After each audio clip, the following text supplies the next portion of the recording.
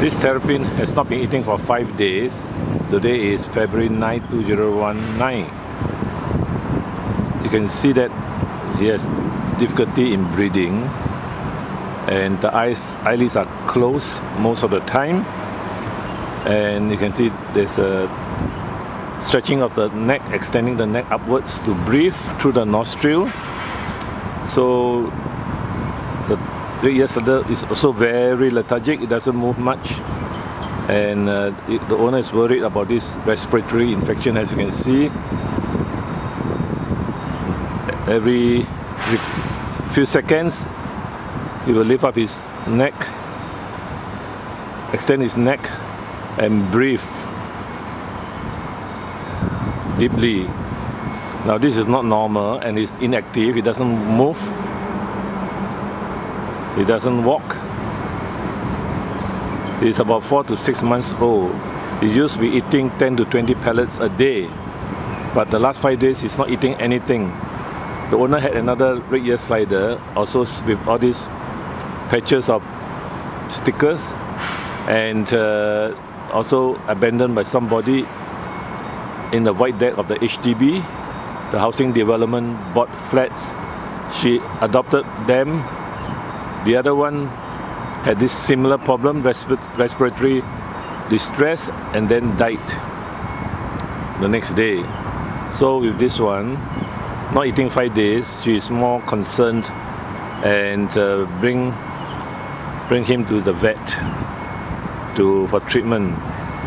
Now the earlier the better, but 5 days is quite long. You can see there's some gasping of the mouth, and this red-eared setter had been in the water for the past 4 months with some 2 or 3 peppers in the tank, which are not sufficient for him to come out to bask.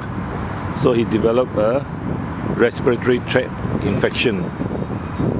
The signs are mouth breathing, gasping, lethargy, loss of appetite, and as you can see, when you turn him upside down,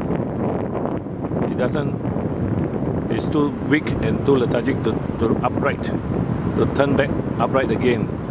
This shows that he's very sick, and the best is not to submerge him in water 24 hours and let him have some time to dry up.